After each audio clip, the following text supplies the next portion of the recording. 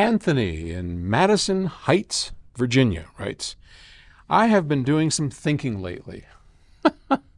Every time I start off a sentence, I've been doing some thinking lately.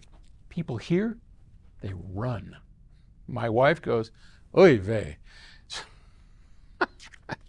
But Anthony's been doing some thinking, and he says, I know, it's dangerous, right? Absolutely.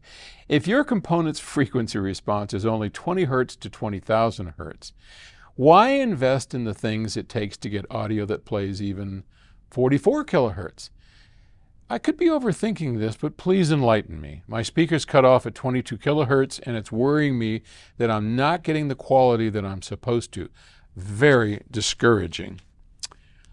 Well, first off, Anthony, I doubt that your speakers have a sharp cutoff at 22 kilohertz. What you probably see is a frequency response that looks like this, and then it falls off. So out at 30 kilohertz, they're 10 dB down, they're 12 dB down, but they're still extending out, right? And even at 22 kilohertz, they're probably 3 or 4 dB down. So why would we want electronics, speakers, anything to go higher than what it is we can hear? Well, there are a couple of reasons. In electronics, it's really important that we extend it out as far as we can go. Like most of our electronics is flat to about 50 kilohertz. Can we hear 50 kilohertz? No, of course we can't hear 50 kilohertz. But we are very sensitive to phase anomalies. And phase anomalies, called phase shift, your ear is very sensitive to it. So if at some frequency the phase is lagging, meaning that it's slightly out of time with the other signals, your ear picks that up. But that is not discussed when we talk about frequency response. That doesn't show phase accuracy. So a more important specification that we don't do in audio, and we should, maybe PS Audio will start leading the way, is phase accuracy. And the reason I bring that up is because as we start to roll off, the first thing that happens is the phase begins to change, and it changes way down the line.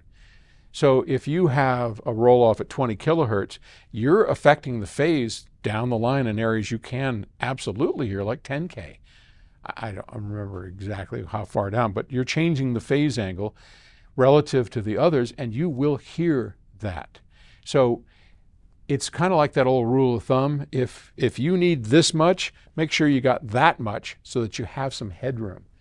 If you're trying to push your car to go 60 miles an hour, if it only does 65 miles an hour, you've got to pedal to the metal. It's because it doesn't have much more to go. And you can definitely tell the difference between a car with a top end of 65 miles an hour going 60, as opposed to a car that has a top end of 120 miles an hour, but you're only going 60 still, right? One's loafing, the other's wah!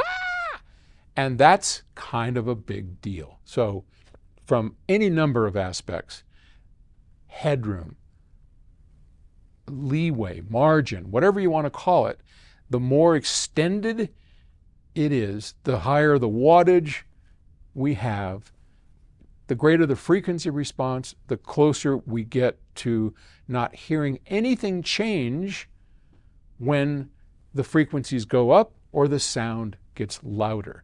It's just kind of simple. It's just headroom in those terms. Hope that helps. Good luck. Thanks.